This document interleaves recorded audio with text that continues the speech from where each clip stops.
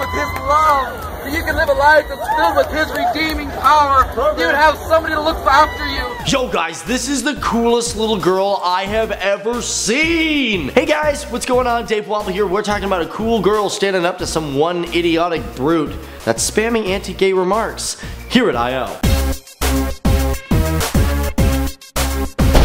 Okay, so before I get into this, I want to know, what is the earliest memory that you guys can, think of? I think that, I think when I got the slime for my Ghostbusters firehouse, that's about the earliest thing I can remember.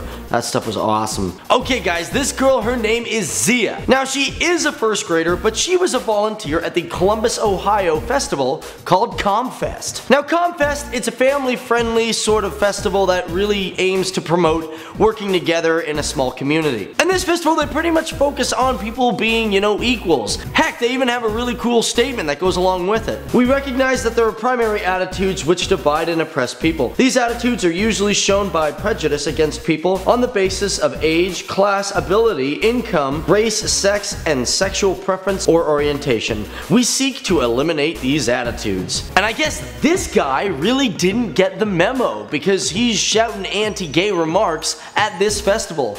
Real brainer, right? I mean, there's always gotta be one guy that totally ruins the entire party, right? So during the festival, and while this was going on, the little girl was actually just going to spend her volunteer tokens so she could get some pizza. But then she saw this going down, she's like, wait a minute, I don't even agree with this. So while the man stood there shouting at, I guess everybody, while his buddy holds up a Jesus saves from hell sign, the little 7-year-old girl decided to go up with a rainbow flag and go, excuse me, I don't think so, this isn't right. Actually, she really didn't say much, but her dad Ryan started taking photos, and of course everyone around was like amazed by this. They started taking photos and even went up and gave her high fives. But if this brute couldn't get even more idiotic, he decides to bend down and start shouting at a 7-year-old girl. Who does that? According to her father, she says that she wasn't scared at all, which I guess is a good thing, because guess what happened after that? The cops came by and took this guy out, escorted him right out of the festival. Go police! Considering this was right around the corner of Pride, I got a question for you guys. What did you guys do for Pride?